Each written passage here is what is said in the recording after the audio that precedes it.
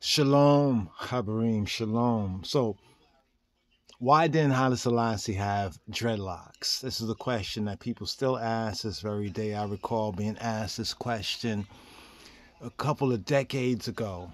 One said, well, you have dreadlocks. Why doesn't Haile Selassie have dreadlocks? Like, as though, well, if I have dreadlocks, or locks, as we would say, but the world calls it dreadlocks, then Haile Selassie has to have dreadlocks. Why does Haile Selassie have to have dreadlocks if we, right, his people, right, self-identified as Rastafari, right, pseudonymously called Rastas by the world, but more fully as Rastafari. If we as the people Rastafari of the Rastafari, Kedamah Haile Selassie, right? If we have dreadlocks, why does Haile Selassie have to have dreadlocks? So we're going to just begin off with this one right here. Yes, I know someone say, okay, this picture is fake. This is fake. Yeah, this is art. What you call art, right? This is an artistic expression, right? Had a really good reason, heal up to my brethren, duly elected chaplain, Ethiopian World Federation, Incorporated, Ross, Seymour, Liberd. Yes, we had, it's just vibes and a little early and kind of reasoning on this particular subject matter. It's one of those things that it actually still comes up to this very day that ones will say, well, if Rastas, the Rastafari, have dreadlocks, why does not Haile Selassie have dreadlocks? So let's be polite, right? We sum this up right here as a point of cognition. You know what cognition is? Cognition from gnosis at the root, right? Diagnosis, gnosis, cognition, gnosis, the cognizant, to know. Like, how do we know something? Some call it cognitive dissonance. There's a cognitive dissonance in this particular question, because the first thing is, well, what is the reasons for the Rastafari having dreadlocks? What is the reason that the Rastafari, I could say I, but here just to kind of like in a kind of a third person sense, what is the reason for the Rastafari having dreadlocks? What's the reasons that they give? You could probably Google it or search it out. Most of the reasons has to do with some. Firstly, foremostly, is the biblical reason. As his master says, for my part, I glory in the Bible. And those Rastafari that glory in the Rastafari, Kedamah Haile Selassie, also seek to find that glory in the Bible and that overstanding of the Bible. So we have Numbers chapter 6. So we're going to go to Numbers chapter 6. But on this question of why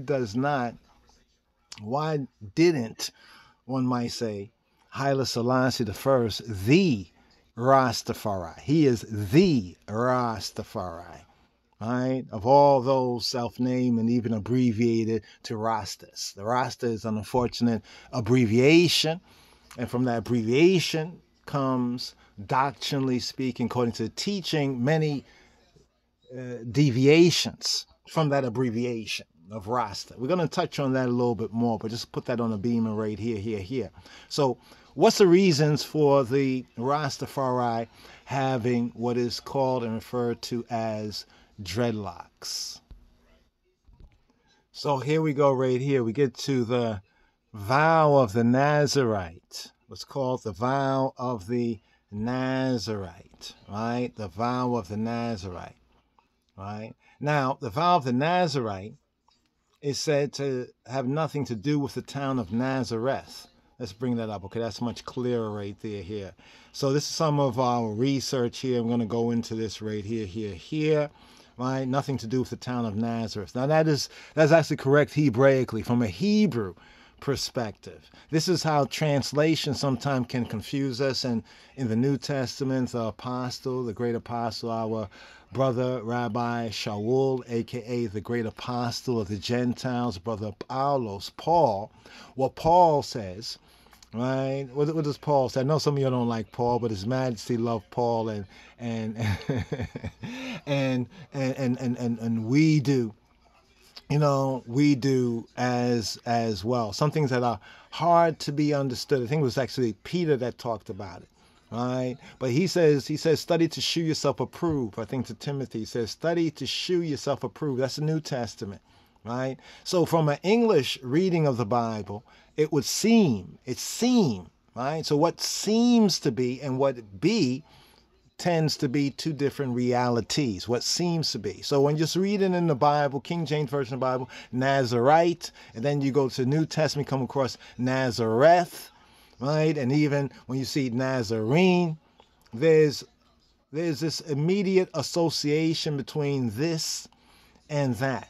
Now, even in the New Testament, it says that Paul and some of the other brethren, they had a vow upon them and they shaved their heads. It almost points out that whatever vow they had, right, was the vow or related to this vow that we call the Nazarite vow. Now, actually, it's supposed to be Nazirite, more correctly spelled Nazir. When we look at Nazareth, it's not a Zain. Zain is a Z in Hebrew. In Nazareth, we have the tzadai, the tzadai, right? That sound that in transliteration is like a TZ sound or a TS sound. It's like a emphatic kind of a Z sound or tzadai. We'll touch on that right there on how Nazarite and Nazareth in the transliteration in the English Bibles, like King James Version,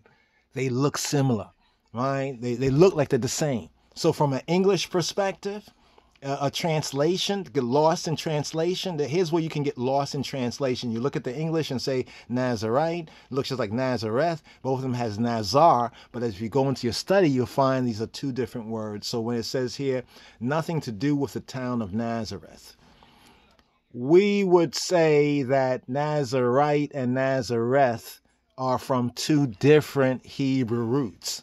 But we cannot say that in the town of Nazareth, there was nobody with a vow of a Nazarite. Can they say that? You cannot say that. But to say that Nazareth and Nazarite is the same because of how it looks in the transliterations, that would be a kind of a false premise right there. That's wrong. They are totally different Hebrew words. Is there a relation? We say, yes, there's a relation, but we'll touch on that after we touch on this right here. What were the reasons? The reasons, right? The reasons. And here when we get to Numbers chapter 6, right? Numbers chapter 6, where it says, speak to the children of Israel, the Bnei Yisrael, the Israelites, and say to them, if a man or a woman, right now here they have wants to make a special vow, a vow of dedication to the Lord as a Nazarite. Now this is another translation right here. Here's what we like to do right here, just to get the best translation. Okay, here you can tell we're doing some lookup right here in the Hebrew, so we have to bring this back over here to kind of regular. Like to regular, let's take this out right here and let's go to the English right here and let's go Nazar. Let's go Nazar right there. Boom. So here we go. In Numbers chapter 6 verse 2, the Sefer Bamidbar, it says, speak to the Bnei Yisrael and say to them, when either man or woman, when either a ish, right, or a isha, the word for a man or a woman. Now, in many other places, when it says man, it actually says Adam. So not every place that says man does it say ish. In some places it says Adam. But here, the higher form, the more refined form, the basic form of all man is the Adam type, general humanity. But when either a higher man or a higher woman, a man or a woman, right, a ish or a isha, shall separate themselves to vow. So the word here is separate. Here we have the word pala, right, pala or fala, and another pointing pala, right, pala, right. Here's a very interesting word right here, Hebraically speaking. Right, but one of its meanings here in translations to separate, in a sense to distinguish, right, to distinguish oneself. So we said to separate, right. So what kind of vow here? It is to separate themselves to vow. So when either man or woman shall separate themselves to vow a vow. Notice, let's read the language. Let's understand the language here. We could go through the Hebrew, which will be important, bringing out the basics of what is right and accurate here in the King James Version, and also what is not so accurate. Because much of it is accurate, but we have to have attention to details. Shall separate themselves. So what will a man or woman do? They will separate themselves, right, to vow a vow of a Nazarite. To separate themselves, la Yahweh, to Jehovah. Note this very interesting right here. People say it's a vow of a separation. Yes, but notice what it says first. Notice this right here. Notice the first word separate is not the same according to the blue, the Strong's, the blue letter, you know, the blue numbers, the H6381. First separate is pala, pala, fala, pala. The second separate, the H5144, is Nazar. You just check that right there. Now, reading from the English, we think that both words separate. It's just that the translator, I guess for simplicity of translation or maybe a lack of full comprehension of these ancient Hebrew writings and documents, they chose basically to say separate in both instances. But what you can clearly see is not separate in both instances. All right, here the second one, to separate themselves, to Nazir, to Nazar, to Nazar, right, to Nazar. This is the verb. To hold aloof, to abstain, to hold aloof, to abstain, to set apart, to devote, in the sense of to consecrate or to separate. The first one says, when either man or woman shall separate themselves to vow, shall separate, shall pala, be wonderful, marvelous, separate by distinguishing action. Here's the key right here. Separate themselves by distinguishing action. What's the action here with the Nazir? The action here is growing the hair with the Nazir, right? But now this is an interesting word. Pala also means to be beyond one's power, to be difficult to do. This often is used like in something wonderful, amazing, pelle, osefele. We say that Yahweh, he who he be, ose, he is the doer, he's the maker, fele, pele, the same root there. He's a doer of wonderful things, of things that are too difficult to even sometimes understand. Right? They're wonderful, extraordinary, marvelous. Now, in the PL sense of the verb, right, it can be to separate like an offering. Right, to do something that's extraordinary, a wonderful thing, to show oneself. The hitpa'el sense, you can see, is to show oneself wonderful or marvelous. Right, now that's, I pointed to that because one has to understand that the word translated as separate is not the same word separate.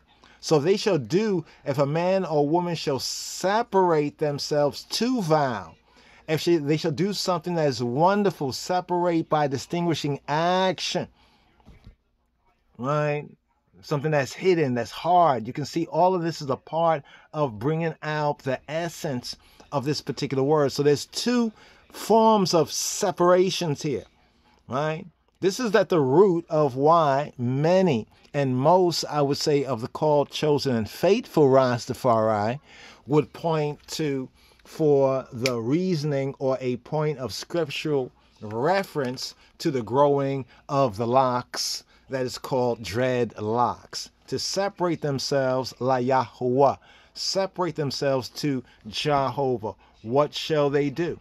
Let's go to the next verse right here. It says, he or she, right, shall separate themselves, shall separate himself from wine and strong drink, and drink no vinegar of wine or vinegar of strong drink, neither shall he drink any liquor of grapes, nor eat moist grapes or dried. All the days of his separation shall he eat nothing that is made of the vine tree, from the kernels even to the husk. Now note here, it's not speaking of all.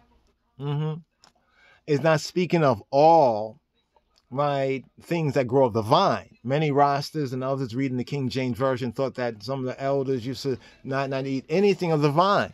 because in their understanding of it, they saw the vine. But specifically here, right, from HaTorah is speaking of the grape and related to the grapevine, in particular to what we have in HaTorah right here. Shall separate, Nazariteship. So that separation, his separation is his Nezer.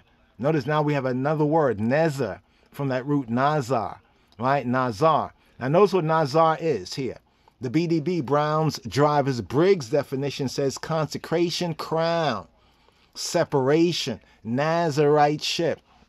Let's reread this verse right here. All the days of his crown, his separation, his Nazariteship, shall he eat nothing that is made of the vine tree. Speaking about the grapevine, dealing with the grapes and the vine, right? From the kernels even to the husk, right? Now here's the big verse right here. Verse 5. All the days of the vow. So it's a what? It's a neder. Neder in Hebrew is a vow, a votive offering. What does votive mean? Votive is will. Right? One set their will, and through the proclamation of their word sound, I will do this, or I will not do that. That's a vow, right? That's the sense of the neder. Some interpret this within the context as a promise to Haile, to the Elohim, right? To Yahweh Eloheinu, HaKadosh Baruch Hashem. Also something that's promised. But the basic root is a vow, is a votive. When you look up votive, votive has to do with the nadar, to make a vow, to express one's will, right? Positively, to do or to give something. In the positive sense, to do or to give something to Hashem, to the Almighty, to the name, to Yahweh Eloheinu, to Jah, to Yah, right? This is what it's bringing out right here. Directly what it's bringing out right here.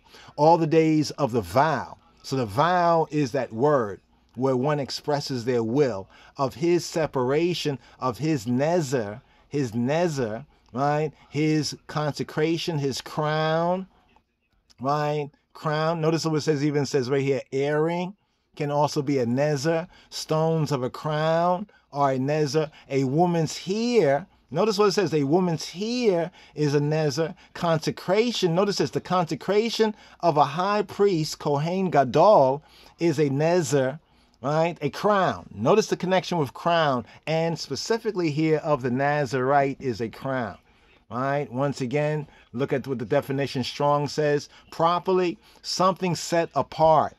That is, abstractly, a dedication. Like the dedication of a priest or a Nazarite. So here we have in HaTorah where those who are not sons of Aaron, right, of Aaron, because only the sons of Aaron among the Levites could be priests and could be anointed, and in that sense receive this kind of dedication, and the Nazarites, the Nazarite here becomes something for the rank and file Israelites. For the rank and file Israelites. So now the rank and file Israelites doing this act here based on their vow and separating themselves to vow. Notice the language. Separating, doing something wonderful, difficult by an outward sign, right? To vow, to give their word, their yea and their amen, right? To separate themselves, right? To nazar themselves, la Yahweh. To he who be, to Jehovah. Right? This is still to answer the question when people say, well, why didn't Haile Selassie have locks? Because why does the Rastafari have locks? If it's based on this right here, who do we see and who do the Rastafari see as Yahweh, he who be? Who do they seek the Maui Haile Selassie? Haile Selassie, and this is speak just generally, right? Not for every man specifically, but for the Rastafari, right, as this peculiar people, right? We see His Majesty as the God man, or He stands for that sign. He stands for Yahweh. He is the one. We say Jah Rastafari, right? That he who be the Rastafari. So he is that one in that place of the God and the King of Yisrael. So we separate ourselves to him and to his way, to devote ourselves to his purpose and his cause, which is the kingdom of the Lord. right? The kingdom of the Lord.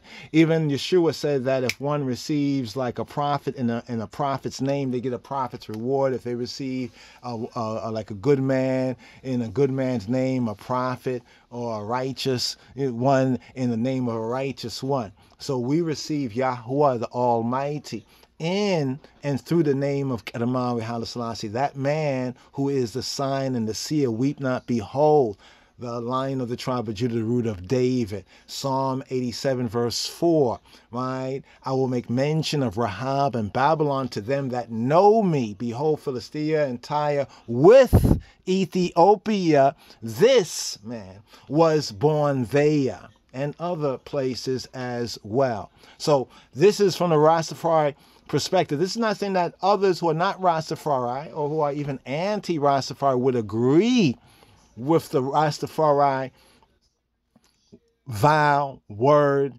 and what we say, right? So this is to say that others, you might not agree with this, but first of all, if you're going to ask, well, why didn't Haile Selassie have locks?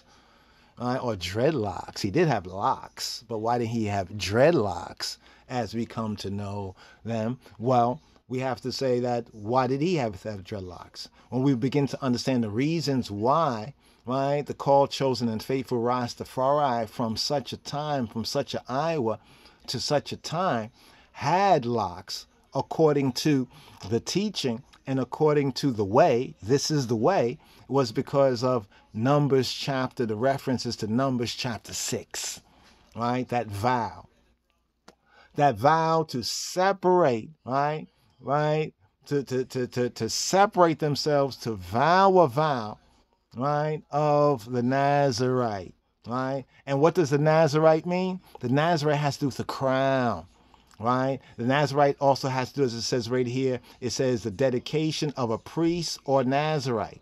That brought anyone who took this vow on a level of set apartness and separateness. That's what it means to be holy.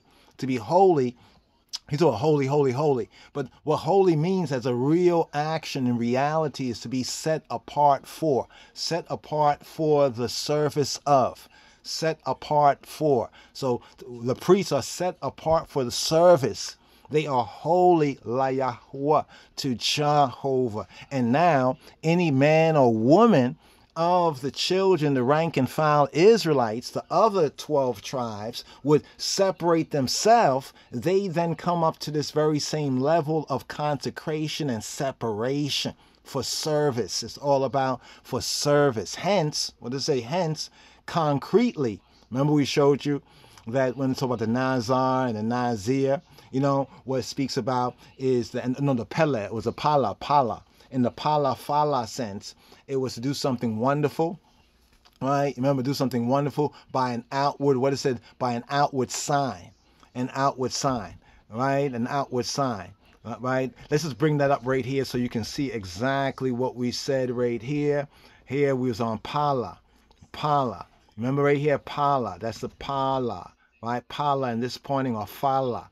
Right, Pala, according to the ancient Hebrew dialects, the H6381, to be marvelous, to be wonderful, be surpassing, be extraordinary. Isn't it extraordinary when you see a black man or a black woman that grow their locks, especially in the Rastafari way? Yes.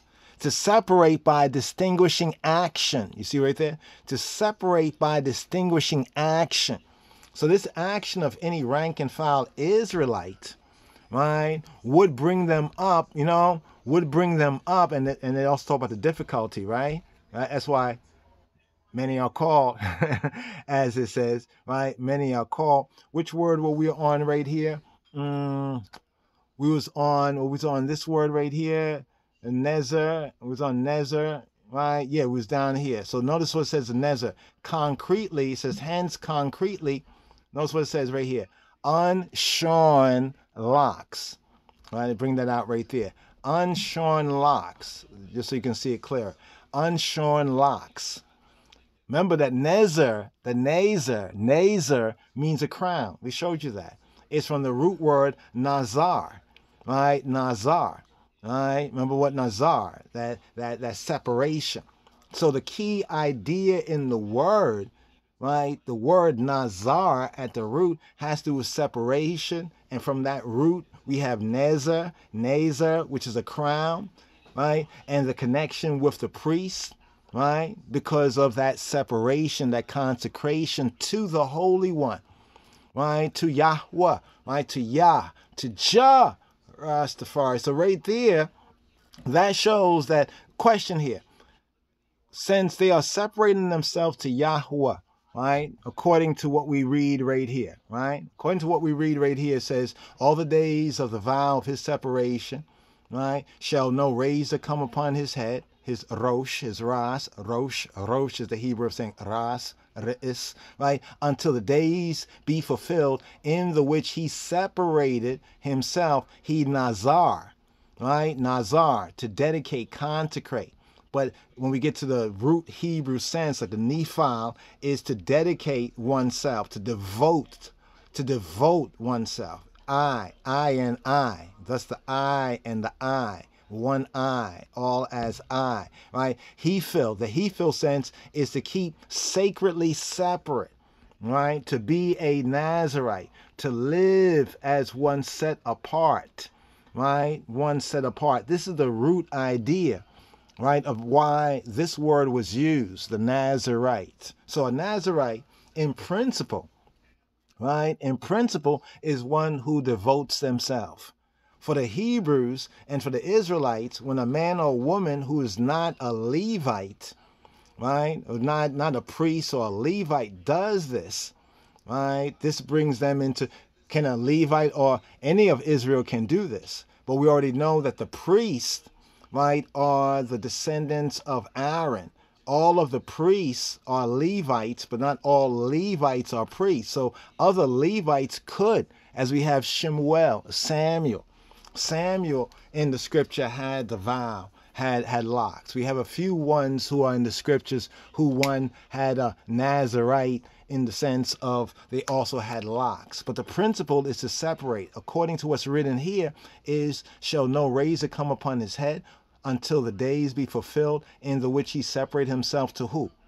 To who is he nazaring himself? He's nazaring himself to Yahweh, to the existing one, to he who be, to HaKadosh, Baruch Hu, Baruch Hashem. For what purpose? To be holy.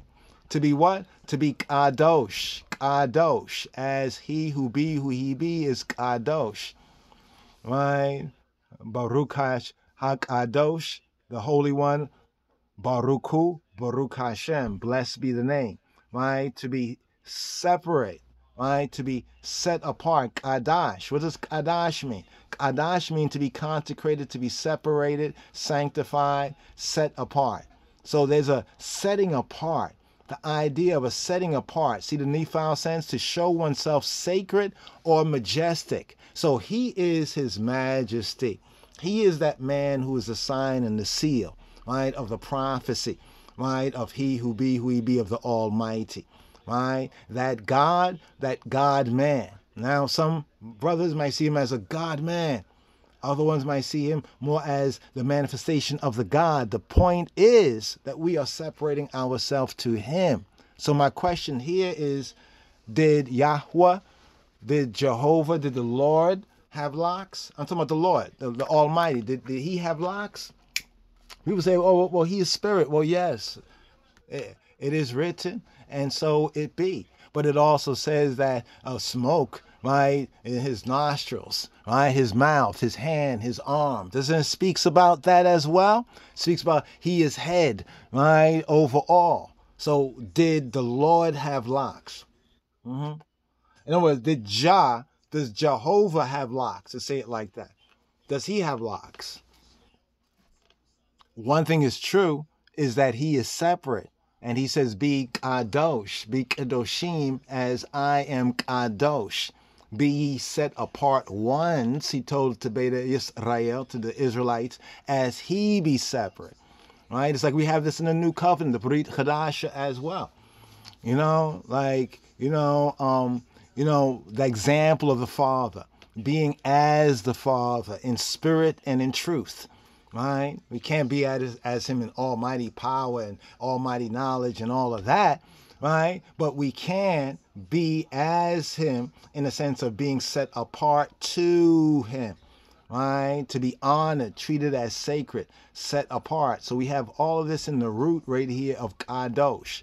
So the point of the Nazarite vow right here is to separate Nazar, separate himself, and therefore the outward sign is the Nazar. The Nazar is the crown, right? The crown, right? And in the Rastafari receptivity, that becomes what we call dreadlocks today, right? And it says, and shall let the locks, right? The locks, notice the word locks, per'ah, per'ah, the per'ah. Per'ah is long hair, right? Long hair of locks, locks, the hair, make the hair grow. Basically it's saying make the hair grow long, right? Some might make the hair grow long and braid it.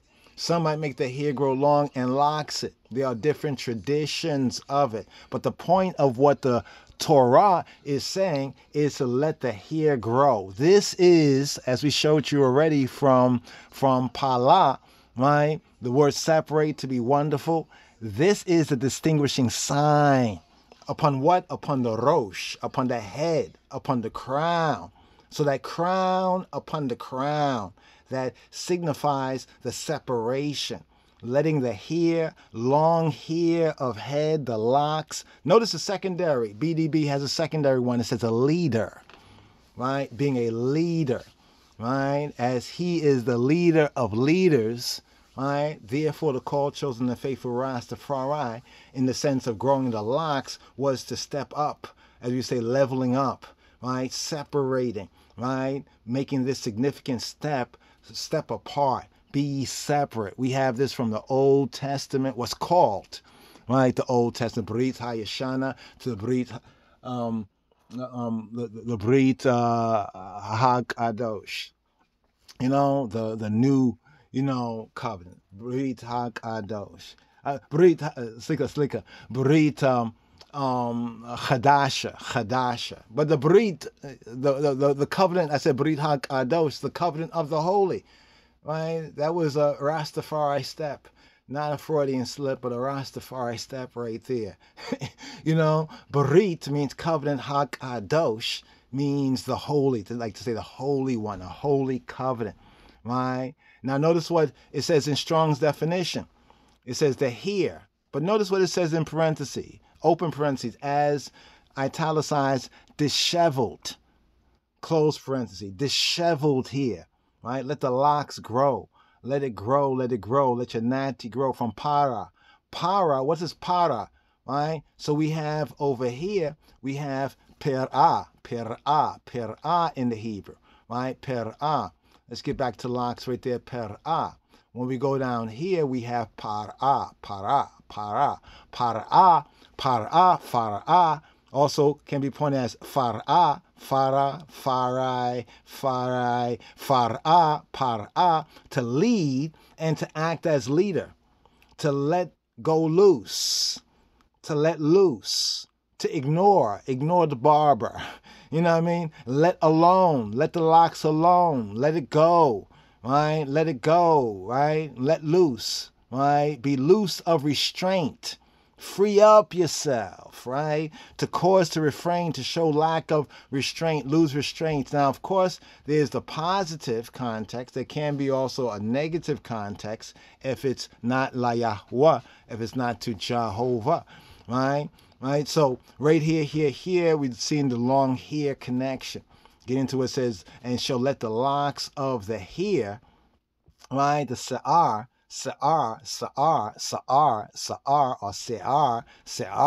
right? Se'ar, right? The hair is here. Let the hair, it could be hair of man, hair of animals, right here. The second form right here, the sense of disheveling, disheveled hair, right? Is used right here, right? Notice it's using Isaiah, Yeshayahu, Isaiah chapter 7 verse 20 KJV.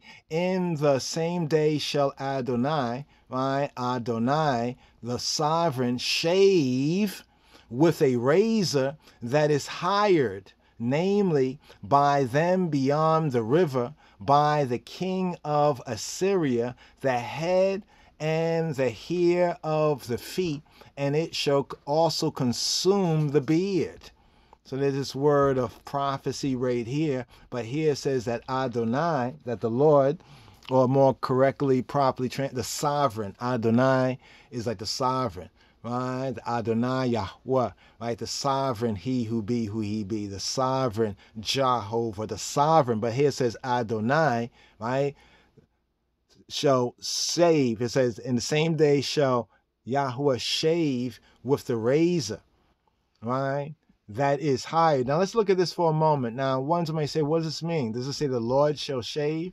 Right? Let's look at a couple of different versions of this. BBE, in that day will the Lord take away the hair of the head and of the feet, as well as the hair of the face, with a blade got for a price from the other side of the river, even with the king of Assyria. Right? So the Yahuwah will use the king of Assyria, right? Basically, when the Israelites, went into those captivities, they would basically become more of like the Roman Greek, where the clean face, no locks, shave, like, you could say female face, smooth, feminine face, right? Notice what it says your hair leg, even the leg of the hair, the hair of the leg and the beards, right, in that day. This is just another interesting connection here.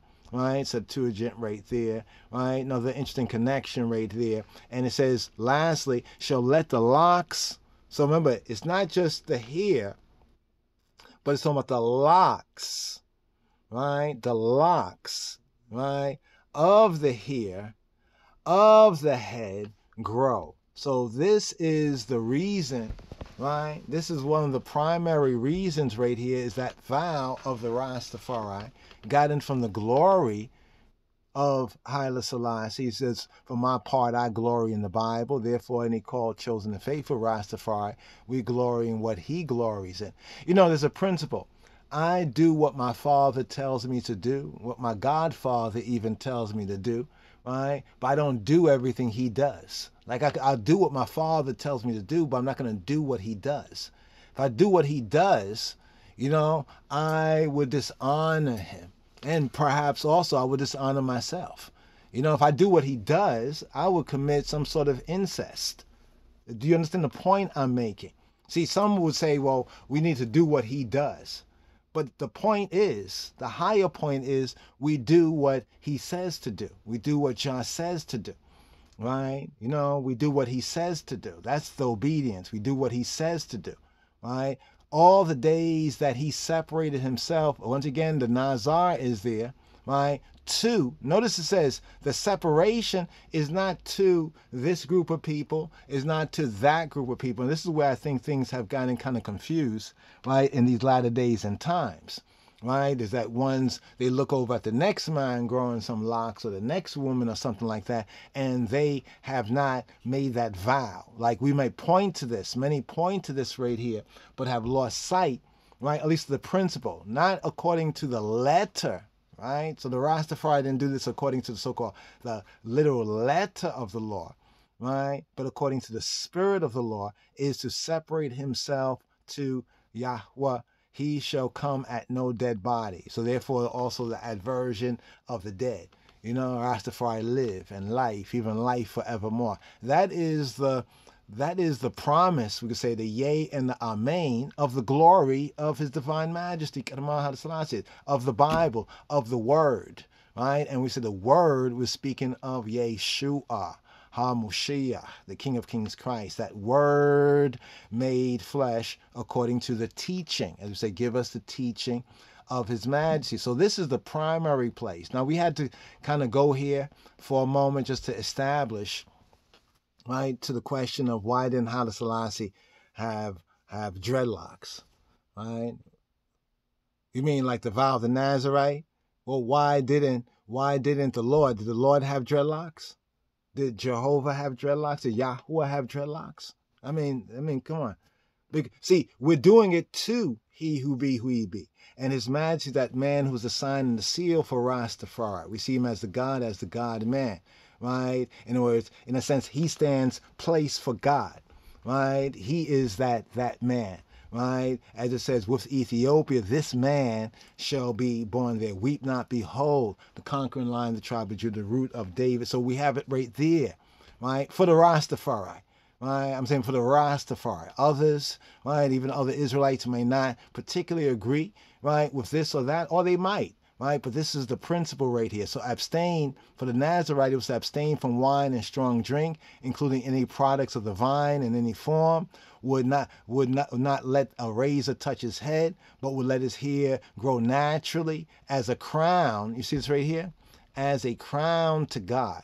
Right? So the Rastafari as a crown to that God man, to that God King of Kings, the conquering line of the tribe of Judah, would not allow himself to draw near to a dead person, even a member of his own family. So that aversion, right, to the dead, right, to like the idea of death, right? Because see, in the new covenant, the whole idea is overcoming death. So when the Nazarene now comes on the scene, right, he is now fulfilling, right, that shadow and that type of what we have in the old covenant. Now that's one of the reasons. I know some are going to be saying, but there's other reasons too, right? There's other reasons besides that. And here, before we just to do due diligence right here, right, have a few exhibits right here. Let's go through some of the other quick points of reference. Now we can look at many different cultures. Many cultures around the world have grown their hair, locks, for different reasons. The Sad Jews, we say, oh, Rastafari come from the Sad Jews. Well, they're not the only people that grew locks. All right, check. All right, different ones grew locks. All right, for different reasons. According to the Bible, the Torah, the Scripture, according to the glory of His Majesty, the Bible, this is the pivotal and the essential fundamental point of reference with Rastafari, with the movement of Jah people known as Rastafari, right? But it's not just limited to, say, the Bible, because we see that locks are grown in different areas. And we know that based on black people's experience in the Americas with trying to make us other than what we were, trying to make us more like so-called Negropeans or Europeans or something else like that, and our making ourselves and living in the image of the beast, that we lost a lot of those things that was ours. So we can see even locks, just the basic principle in Africa. For example, the Mau Mau. I want to point to the Mau Mau here. Right? Let's look at the Mau Mau here, the Mau Mau of Kenya, all back in 1950s, 52 or so in Kenya. So there's also the revolutionary aspects, right? The revolutionary aspects. Now, the revolutionary aspects are already there within Torah. Some people looking at the scripture as only like a religious kind of a thing, they might miss that there is a revolutionary aspect there. The whole Torah is very revolutionary.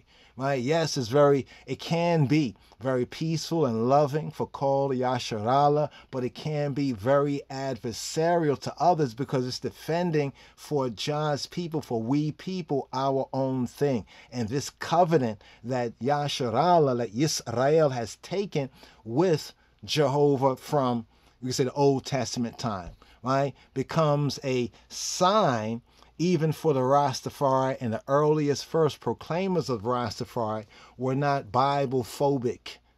They were not Bible phobic folk, to say. They didn't have phobias about the Bible. It seemed like a lot of ones have a lot of phobias. Why? Because they're eating off a lot of different plates. There's a lot of different information and disinformation going all around. Some true things along with some false things, a lot of confusion, right? So we see locks within our culture, within our history. You see the Star of David right there, what they call the Star of David right there. It's an ancient Ethiopia before the European Jews. Here we have this brother right here with locks, and also with the conquering line of the tribe of Judah, right? That's setting apart to him. And who is him? Right? The conquering line of the tribe of Judah, the root of David, right? The King of Kings of Ethiopia, this man that was born there. Psalm 87, verse 4. A lot of ones try to wrestle around that. It's not talking about Haile Selassie. I'm talking about Ethiopia. So who is it talking about? Who is this man and this building up of Israel? If you notice, since the birth of that man-child, talking about Rastafari, right? The king at birth back in the 1892. This is the approximate generation where more Israelite consciousness also was coming strongly and powerfully in the world among the diaspora. So when we go back to some of the first proclaimers, the Crowdies, the Wentworth Arthur Matthew, the Mordecai, Brother Mordecai, and so many others, this was all in that time. Remember the Bible says, in his times he shall shew who is the blessed and the only potentate, the only sovereign, the King of kings, the Lord of lords. Yes, I, the conquering lion of the tribe of Judah. Here we have Ethiopia example of locks. So even in Ethiopia, in the Bahitawi, and Bahit means like to be alone, to be separate, to be alone. Right? When we go back to the Gu'ez, Bahit is a Gu'ez expression, to be alone, like solitary. Right? Like the man of the mountain that goes up to commune, he's set apart to Yahweh, right, to Yahweh, the sustainer, and then he comes down to the people like the prophets would, with a revelation, a word, encouragement, a warning, whatever that word was, right? So we have the locks here. I just want to show ones right here, the locks here within the Ethiopian, the highland, right, tradition of Ethiopia, right? Let's go down here where it says, like a prophet of old, right? And many of the prophets of old also were set apart, were Nazarites in that sense. They took that Nazar serious. A monk exhorts the faithful at Lalibela, Ethiopia's New Jerusalem, right? Pages 870 to 873. The wayfaring preacher lives on alms. Alms, that means a charity that people give, like the priest did. The priests, the Levites and the priests, they lived on what the rank and file Israelites brought forward. Their tithes, their free will offerings. Malachi, the book of Malachi, Prophet Malachi talks all about that, talking about how the people had robbed the ministers of the Lord because they didn't give their tithes and their offerings. See, by giving their tithes and the offerings to the ministers, this was giving it to Yahweh, to Jehovah, because those priests and those Levites were set apart like Yahweh. So therefore, the Nazarite is also set apart like Yahweh. Right? Now we see his majesty, right, as he who be who he be. Let me testify right here. I see the spirit of Yahweh, of Jehovah in that man. That man is a sign and a seal. So if the Almighty decided to say, yes, I will walk among men, we see that revelation there, and in connection with the words of Yeshua and the second advent. We could get into more detail right there. Other man might say some other things and everything, but we check with the first proclaimers of Rastafari. They said that we, the black people, are Israelites. We're here in captivity because we broke the covenant. Right? So in that context, you can see how the groundation of Rastafari from the beginning. I'm not talking about all this stuff that's going on today, because a lot of social media Rastas and everything else. I'm talking about Rastafari, New Jerusalem School of Hard Knocks. The wayfaring preacher, he lives on alms, right, as he spreads the gospel. What the gospel? Same thing the King of Kings speaks of, the good news among all who will listen. Right, among all who will listen, right? Many are called, few choose to give ear to hear, right? So right here, this is interesting here. You might have seen this. Haile Selassie, the emperor of Ethiopia during the 20th century, was regarded as the Messiah of all black people? ? The only other black person to have an entire religion, they say, built around them was Jesus or Yeshua. Right? Then down here, it says right here, I know Jesus was black because the court found him guilty with no evidence. And this is the same thing with the world concerning Haile Selassie I, right? That they too found him guilty, right, with no evidence. Does man cause famine? If a man can cause famine, that would be the power of a God. Think about it for a moment. If a man could cause famine, then that is the power of not a God, but of the God, right? The man who is the sign and the seal, right? This man, right? So right here, that's the reason, right, that His Majesty did not have to have locks, because we are those who separate ourselves to Him. And we see Yahuwah in Him and Him in Yahuwah, right? You know, like I said, the Father in the Son in the Father, right? Now, yeah, that's a quote that get people right there. Yes, I am Christian, but as King, I am Christian. I am one who have faith in the Moshiach, Yeshua. But as Negus, as Melech, I am equally Christian, Muslim, and pagan. And that word pagan get people right there. But pagan means those people in the countryside, right? The people in the countryside, the people who are outside the Judeo-Christian, you could say, liberty, but being king, right? Like, in other words, earth is the Lord's. That means all the peoples and all their religions, but only to the children of Israel did He choose to make this particular covenant with. All right, check, check. Let's just show you this right here before we get out of this one right here. All right, so that's set apart, that being set apart to His Majesty, being the minister of His good news, of His teaching, and the fullness of His teaching. Right? Many of mine, they like to speak on the political things, but then on the faith-based things, you know, it become a little shaky among the latter-day generation. Because remember Daniel's prophecy. Daniel's prophecy has a lot to do with it. The saints get the kingdom, but then there's this war against the saints. Remember all the 80s, right? The 80s and the 90s and what occurred then. Coming now to 2000, it's almost like we're trying to now come out of this persecution that Daniel's prophecy said, because we're coming into the times of the end. Now, this particular picture of Abu-Qudus, I still think this is like a doppelganger, as they say, or some say, they may say dead ringer, but it's a very powerful likeness, right? And from my own investigation, as well as certain Ethiopians, you know, native Ethiopians, have lent certain testimonies concerning the same one, Abu-Qudus, and we do see this Abu-Qudus as a manifestation of Haile Selassie I. Just to point that out right there from what our investigation has brought about. Now, there's different Bahitawi monks, so forth and so on, but we're speaking about this one right here, and even here we have the locks right here. You know what I mean? The locks. And what is known is that many kings of Ethiopia, right, and also other nobility and just regular people, after they live their regular life, you know, have family and children and do those things, some of them will seek to retire from those things as they get older, you know, and go within, one will say, the church or the monasteries or the mountains to spend more time with God, you know, to set apart after they have done their duty, so to speak, in their older years. And this is known, tried, and tradition of many anointed kings, King of Kings of Ethiopia upon the throne of David. Remember, David would never lack a man to sit upon his throne.